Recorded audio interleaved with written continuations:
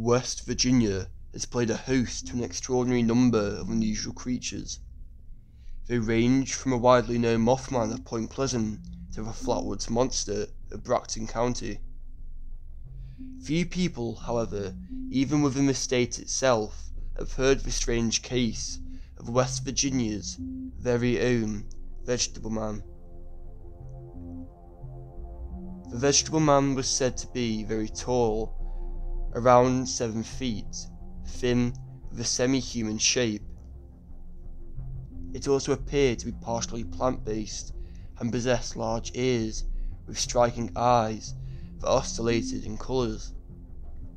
Its arms were thin and gave the impression of reeds by a riverbank.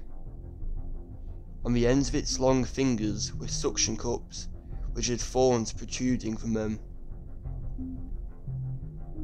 In 1968, in the woods around Fairmont, West Virginia, Jennings Frederick was out for a hunt as he moved through the woods in search of game. Frederick heard an odd noise. It sounded almost like a record player running faster than it should, a sort of high-pitched jabbering. When he tracked down the source of the sound, he came face to face with this odd and obscure creature. Jennings would go on to say that he looked weakened and sickly. The jabbering increased, and suddenly he came out with the words, "You need not fear me. I wish to communicate. I come as a friend. We know of you all. I come in peace. I wish medical assistance. I need your help."